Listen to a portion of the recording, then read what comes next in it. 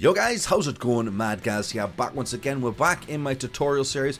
This is tutorial 4, I think it is. I'm sorry for the delay. I've been busy with my custom maps and such things like that. But this is a new tutorial showing you how to make nice curved walls and using some cool techniques to make some arches and stuff. That is pretty simple and fairly straightforward if you follow these rules. So using our test area that we created in the last few tutorials, we're going to make a nice archway. So first off, just to make this a little bit open, I'm just going to delete that wall because that wall is just taking up too much space. So all I've done there is press shift and clicked on the wall. Now pressing backspace deletes this wall. So now we have the big area now we can play with to make some nice archways. So first things first, we're going to keep our grid view on the right here. We're going to keep it at change it to grid 4. Sorry, so we got grid 8, 4. So that keeps everything nice and symmetrical. So there's not too many squares and it's not going to be too fiddly when you come to creating your archways and your cylinders and things. So first things first, let's create a simple doorway arch. So find a texture. We're just going to go a simple brick texture, something like that. You will just find down similar to what we've got. Brick texture, and all we're going to do is turn this into top-down view mode by pressing Control and Tab till you find your top-down view. And I'm going to go over here somewhere and draw out a 16 by 16 block right there. You see it's drawn on the screen there. Press Control and Tab again, and we drag that up to I don't know, we see about there we go, 128, just like that. So we now have that column there, and all I'm going to do now is simply copy that. With this selected, press spacebar, and that copies that, and then simply all I'm going to do is drag that along to about there, like that. So we have two pillars now that will be used to make a nice archway. Now to make an arch, it is really simple, and it's not complicated at all. Remember, we had these pillars at 16 by 16. So all I'm going to do now is draw another block over the top of that arch, like so, just by clicking and drawing a block in the 2D view. And then what to do to make this into a curve, I'm going to press shift and tab till I get to the top down view. Now this is the crucial part of making curved and arches and cylinders. The view that you look at when you make this type of curve is going to be the view that splits that off and makes this part remain the same. If I had it facing that way, it would keep it so it was flat like that. If I had it the other way, it would make that part the square flat piece, but we want it so the top down view remains the same as a flat surface, and you'll see what I mean by that in just a second just now. So what I'm going to do now is simply, with this selected, go to patch, curve, and we're going to go to simple curve patch, and we want to make this 5 points of curve. So we have 1 point in the middle, 1 point just halfway, 1 point there, and 1 point there, and then that's your 5 points of curve. So I just set this to 5 and 5 just for simplicity reasons. So boom, 5 and 5. Now you can see there in the top down view, if we look in the 3D view, you see we have our patch there, which is flat like that. Flat like the top down view, like I say, you need to keep it that way. And same, if you go down and scroll, you will see now that it is turned it into a flat little object like so, and it remains on that scale like that. This is where we go into a side view by pressing Control and Tab, and we can now see what I'm looking at now in the 3D view. So to make this into a lovely curved archway, what we're going to do now is simply press V on your control pad on your keyboard, sorry, and that's going to bring up the vertices. And these are the 5 point vertices we added in. Remember, I told you we were going to put 1, 2, 3, then for 5 vertices on this. You could have done 3, but it won't give you a nice enough smooth archway. So with that done, we are simply going to drag these vertices into position for our arch. So holding Alt on the keyboard, we're going to, sorry, not holding Alt, so drag over the corner vertices like so. So we're looking at from this point of view, and now you're going to hold Alt on your keyboard and drag that down.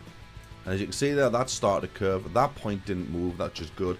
And then the same the other side, drag, then press Alt and drag that down. You see now we start to have a bit of a curve going on. What I'm going to do now is select the middle one, drag that and move that up to about there. Now you see these points here are the ones that make the curve. So if you drag that into there like that, that makes a curve that way, but we want to keep this fairly symmetrical, so I'm going to drag this one into there like that, and this one into there like so, and we have a lovely arch. Now you're probably thinking, well, that doesn't look very full. Now here's the trick. Remember the size of these columns that we made was 16 by 16. With this selected, you do not need to be in the vertex mode, just have this selected like so. You can now press Control, Shift and T to bring up the thickness patch.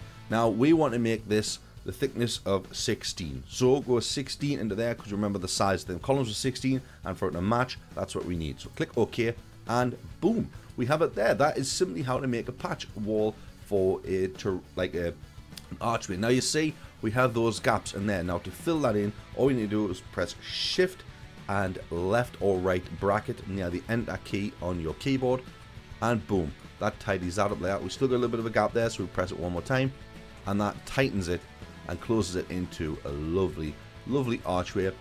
And that is simply how to make one of the easy arches in your game. Now you can detail it up by adding more arches into there. Also, you notice the bricks have curved around. If you want to change the curvature on the bricks, hold in Shift and select the face that you want to change. Press S on your keyboard to bring up the surface inspector, and simply hit natural. And there you see it changes a little bit better, so it looks a lot more nicer with the curves going around and it matches into it. Obviously the top part, you can see it looks kind of stretched, so we'll do the same again. We'll press Shift and select that one and go to natural. Looks lovely stuff. And the same for this side, natural. And there we go, we have created a very simple arch. But let's go into a different way. Say you're making a tunnel, so we'll just close off the surface inspector like so. And what I'm going to do now is do the similar type thing. I'm going to make another 16 by 16 block, just like that. Drag that down to the floor like so, if that is the floor. Yes, that is. So we've got a 16 by 16 block, and I'm going to copy that, paste that into there like so.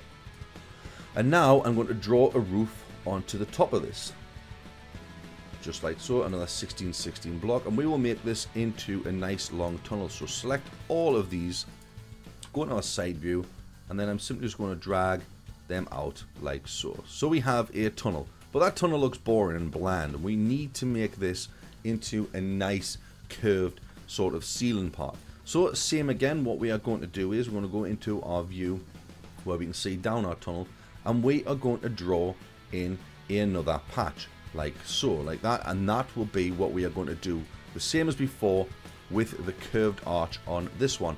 So what we do is press Control and Tab, get to a top-down view of that, just like so, and simply go to patch. This time we are going to go patch curve, and we will do the same. So it actually is exactly the same. So we got curve width in 5. I thought it was going to be different, but it isn't. And once that has been done, you can see now we have the flat surface there, and it is nicely flushed up against that part. We're going to press Control and Tab again to get to the side view, and simply press V to bring up your vertices once again. Select the corner you want to move, drag it down by holding Alt and using the left click. We're going to drag it to about there. Same with that side, drag it to about there. And remember before, we want to keep these symmetrical, so drag them. Oh, see, they have jumped, so what I'll do now is I'll drop that down to another one. There we go, like that. Just change the grid size if you need to. I like to keep it on 4 when doing stuff like this. And there we have a lovely curved arch. Now you're probably thinking, well, that doesn't look very good. That doesn't look good at all. So we're going to tidy this up once again with this selected. Press Shift and bracket, and that makes it a little bit smoother. But you can see inside the brickwork is on the inside, but not the actual inside of the tunnel. It's tucked away. So with this selected, press Control and I, and that inverts the textured brickwork. Now that looks horrendous, so you can simply go and select that, press S on your keyboard and natural, and it tidies it up and looks a little bit better. Now we need to fill in these areas here, which we have. So once again, Shift and select that. We can close off the surface inspector, just like so. And now we can go and press Shift and C. And when you press Shift and C, you get the dialog box for your bevels. Now the bevels are what are going to fill in these different areas. Now remember those 4 points that we dragged into the corner to make it all smooth? That is where it will fill in respect to the shape of this domed thing on the opposite side. So we want a lovely inverted end cap. So the blue area is where it's going to fill. I'm assuming, I've done this a while, so let's try it. So we click that inverted end cap, and boom, there you go. It is filled in all of those lovely edges, and you can simply press S again, hit natural, and it should work. Sometimes it doesn't work as easy as that, but we can just go back and select unpatch the tunnel. First off, we can see the little join areas there, so like before, we press shift and bracket to smooth them off till we get a lovely smooth area. Hit both on that or whatever. You can change around different light maps and stuff like that to find the brickwork that suits by pressing like on the surface inspector. So light maps seem to work pretty well in there, and there we have a lovely tunnel that is closed off both ends with end caps and fairly simple. We can change that again just by pressing natural on that one, and there we go. That's how we've made a lovely tunnel and an archway just by using curves, and it is really that simple. Now next what I'm going to show you is just how to make a simple cylinder, just so you guys can get the whole idea of the viewpoints of when you draw cylinders and stuff. So the way I like to do it, whichever way, so I'm going to go drag this out like so, like that. So I made a lovely cylinder 64, and like I said before, we'll drag this down. You can use it in the view window as well. Whichever way you're looking at on the 2D view, when you go to create something like a patch or anything like that, is the way it's going to flatten out in your 3D view. So we wanted to change the top-down view. It's hard to try and explain it a little bit easier than that, but that's as way as best I can. So we are looking down on that now. The top-down view, we want to make this into a lovely cylinder. So we go to patch. We now don't do curve or terrain. We go to primitives, cylinder, and you'll see we have a lovely cylinder as it's curved it off on the top-down view, which is exactly what we want. You can fill that in with the shift and right or left bracket, make it a nice tighter looking curve, and it looks pretty awesome. Now to fill in the end cap on here, all you want to do now is press shift and C, and there you go, you've filled in your end cap on there, and shift and bracket again to close off the little tiny gaps of that, and press escape, and you have finished and made a lovely, nice, rounded, capped off cylinder.